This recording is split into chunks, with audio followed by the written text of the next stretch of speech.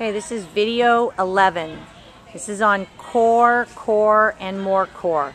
This is one muscle group I really don't think you can overdo, and it is something that should be done every single day. If nothing else is done, there should be some form of core either prior to or at the end of workout.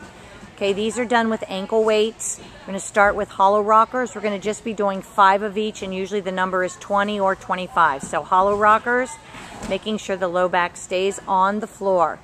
Take those right into tuck rockers. And if you make this like a circuit, you're really intensifying muscle endurance. Keep a parallel line from your legs until your arms. And then tuck opens. Full extension. Then pike overs. By the time they finish this whole circuit, we will have accomplished hitting every entire part of the stomach, including the obliques. Then we go to sliders. All of this is also, like, I try to make things as skill specific as possible, and you'll see that more on different exercises. And again, I focus on areas where we are weak, which is a lot of sitting up on release moves. Next are V-ups. We do elbow to knee for a short contraction. There's also arms overhead, reaching all the way to the feet. All of these are good. All of these are necessary. And then there's alternate V-ups.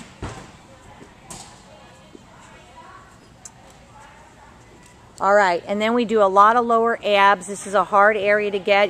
You lay down in a pike position. Arms side middle.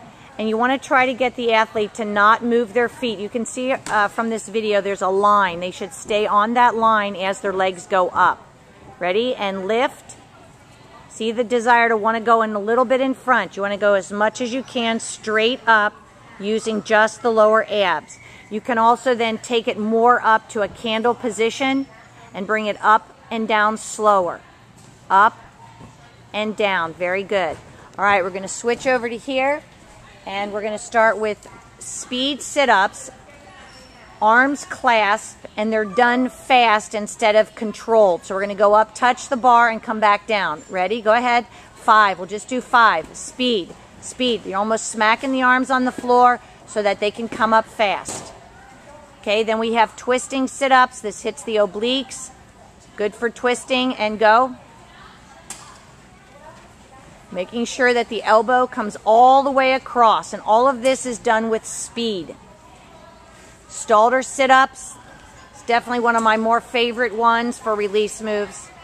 Legs are in a small straddle, toes are pointed, hands are clasped, and the reason that I do the clasped hands is so that when they go to sit up, they bring their head with their arms. Go ahead. Reach all the way up to the toes. A little bit quicker on the reach. Lengthen and quick. And then we scoot back and we go to full V-ups as we did over there. Do things both with ankle weights and with wrist weights. You can see these exercises are all done with the wrist weights, and the other girls did theirs with the ankle weights. Go ahead. So the intensity gets put on both sides, not just one. And then we have 5 V-ups roll over. These are great for pirouetting and twisting. Ready? V-up. And roll over. I'm sorry, there's 5 V-ups, then they roll over. And then 5 more V-ups. And then roll over. And then 5 V-ups. Roll back this way.